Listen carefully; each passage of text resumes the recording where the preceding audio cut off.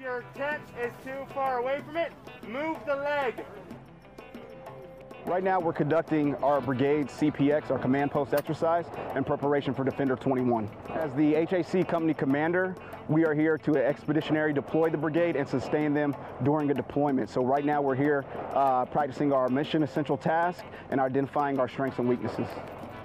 This is important because here we have a high turnover in personnel sometimes, and being as a brigade element, it's important for us to practice our strengths and weaknesses in case we're ever called to deploy. I feel really good about the team that we have here. The unique thing about being in a brigade HHC is that you have so many senior level individuals down to our junior enlisted soldiers. So there's just so much knowledge here, and as long as you're willing to draw on that, I think you're always in a good place, and that's the kind of the excellent team that we have here. So I have no worries. I know we'll do great moving forward. Tell you what, man, our PTS